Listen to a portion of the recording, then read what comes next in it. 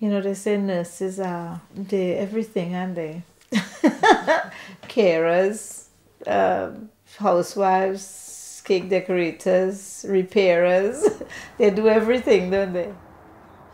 My hobby's gardening, flowers. You probably see where my flowers are at the front. Since I've been in London, when I started having children, I did cake decorating. You know, you get a little bit more domesticated. I am just gonna put the marzipan onto the cake. I've covered it over with some paint. When I joined the hospital staff, I was the only black nurse. We had a matron called Mrs. Postlethwaite, and she was like a mother.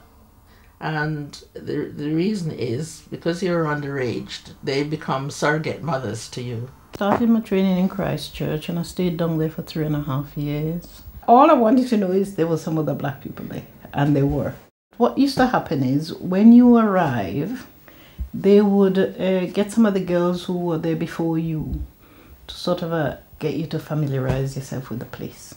I think eventually there was about 9 of us altogether in the hospital from various Caribbean islands. We formed a good community. In the evenings we used to get together. We got close. We supported each other, you know, and even in the classroom, you know, we look out for each other. Because I came to the hospital where there was, you know, we didn't have to look for accommodation, it was there for us and everything. And we had a home sister who was like a mum to us, so any problems we went to them. All the consultants were sort of older men, and they were like your father, your dad. It was like a little family on the ward. Everybody got on. We were cosmopolitan, and everybody got on. With me as a nurse, I think from my church background, the caring bit, that sort of enhances it.